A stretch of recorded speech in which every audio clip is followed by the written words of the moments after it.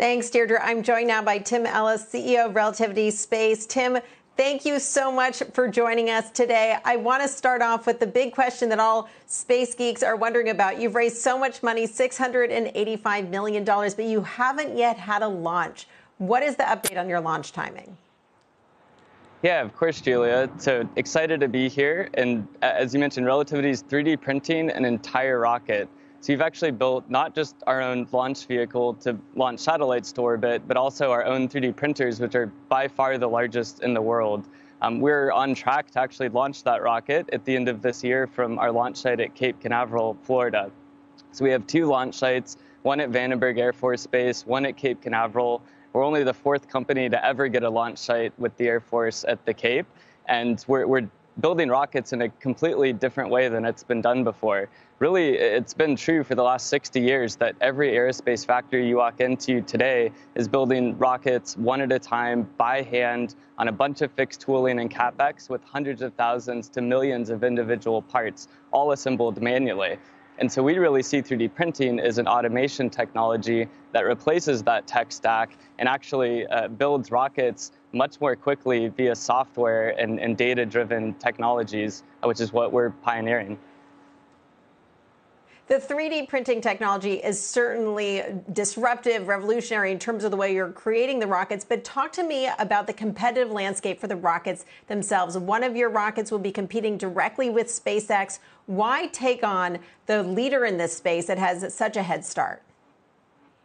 Yeah, of course. So, I mean, I think actually it goes to what inspired me to start Relativity. So I was building my career at Blue Origin, where I was a rocket propulsion engineer and founded the metal 3D printing division there, working with Jeff and the rest of the team. And then a lot of our team has worked in private space, both at SpaceX and other leading private space companies. So in our 400-person team, we've actually launched over 10,000 rockets among all of our team in the past couple decades. And so what we're really doing is, I was inspired by SpaceX landing rockets and docking with the space station 5 years ago, and I founded Relativity. But despite all of that amazing and inspiring success, all of their animations right when they got to Mars and people walked out faded to black. And so for us, it was about Relativity building the second company that wants to go to Mars. It was our long-term mission from the point I founded it 5 years ago that we want to actually build humanity's industrial base on Mars. And we see 3D printing as the inevitable technology necessary to build that industrial base. So at some point in humanity's future, someone had to build this company to actually 3D print on Mars. And so we're actually joining SpaceX and making that happen. So you've talked about 3D printing on Mars, but I want to ask you about that technology itself. Are there other ways to monetize or license your 3D printing technology beyond building the rocket ships and then also this longer term plan of building infrastructure on Mars?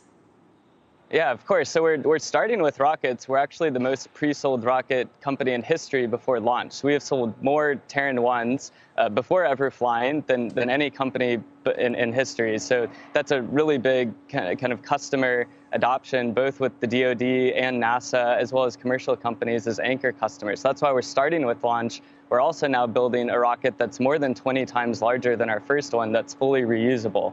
But at the heart of it, like you mentioned, we really see 3D printing as a whole new tech stack for aerospace that is software and data-driven and can iterate very, very quickly.